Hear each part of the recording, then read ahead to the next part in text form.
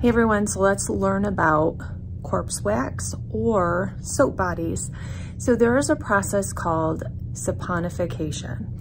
This is when a deceased body and the fat on that body is exposed to anaerobic bacteria.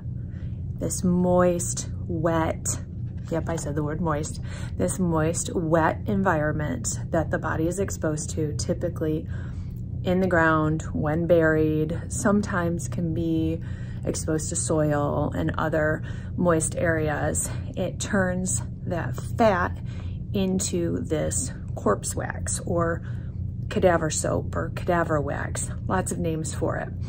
And it's greasy, it's gray. Over time it does harden and gets flaky. This is not actual soap, not actual wax that you're going to use to make a candle or anything, not soap you're going to use to wash your body.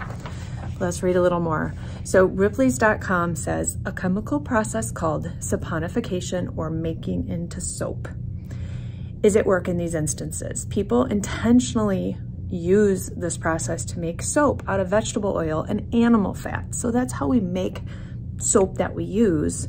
We're just not going to do it from humans. Typically, the triglycerides and the fatty material evolve into soap through the help of a chemical component such as lye.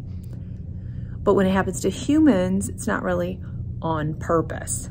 Bodies that end up in water or soil with the right enzymes can have their fat turn into wax.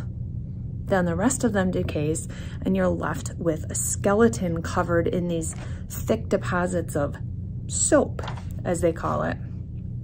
So there's soap mummies, whose bodies have converted fat into the wax known as adipocere.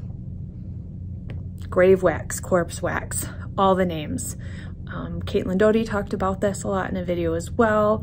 There's a couple on display at the Mutter Museum in Philadelphia, the Soap Lady, and there is a soap man also at the Smithsonian. So this is just a little about corpse wax and the saponification process. This does not happen to every single body. So no, you not necessarily are going to be turned into soap.